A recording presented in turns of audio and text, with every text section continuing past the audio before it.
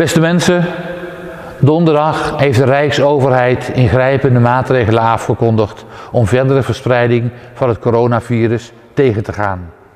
Zo worden grote bijeenkomsten van meer dan 100 mensen afgelast.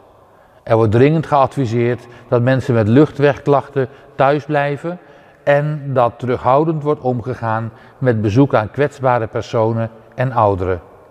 Ook de Nederlandse bisdommen en het aartsbisdom hebben aangescherpte maatregelen met ons gedeeld. In overleg hebben we besloten om het advies van de rijksoverheid en de Nederlandse kerkprovincie te volgen. Dat betekent dat we alle vieringen in onze kerken afgelasten tot en met 31 maart, in ieder geval. Alle vieringen, dat betekent dus ook alle doordeweekse vieringen met kleine groepen, zullen geen doorgang vinden. Ook niet de vieringen in de tehuizen en kapellen.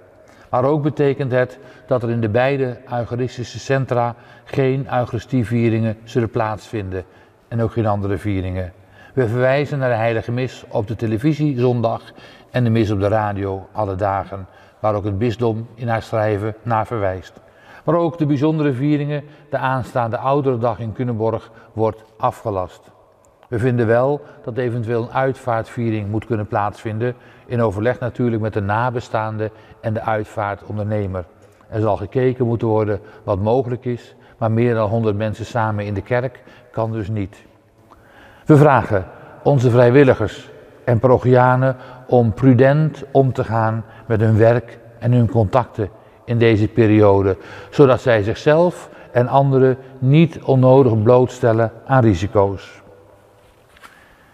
In deze moeilijke tijd vragen we natuurlijk ook uw gebed voor ieder die getroffen is door het virus en die de negatieve gevolgen ervan ondervindt. En bidden we bijzonder voor hen die ziek of zelfs ernstig ziek geworden zijn. En voor de mensen die door het coronavirus hun dierbaren aan de dood hebben moeten afstaan.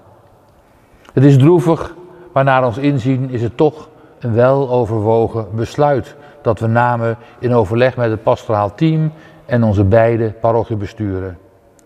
We danken al degenen die alles op alles zetten om de verspreiding van het virus tegen te gaan. En ook hen die de zieken met de grootste zorg omringen. We hopen met u allen dat we spoedig andere berichten kunnen delen. We bidden ervoor.